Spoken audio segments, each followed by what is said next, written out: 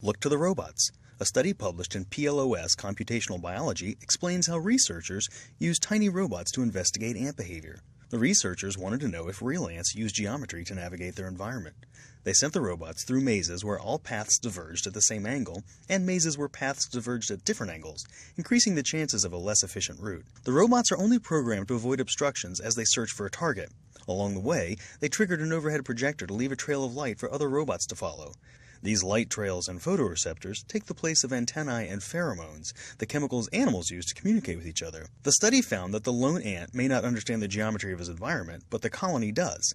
Individual robots, like ants, moved randomly through their environment until they found their target, but groups of robots, like colonies of ants, signaled each other with trail markers and collectively found the fastest way. So when you see a trail of ants winding their way across the sidewalk, you can trust they found the quickest route. Of course, if it's a trail of robots, be concerned.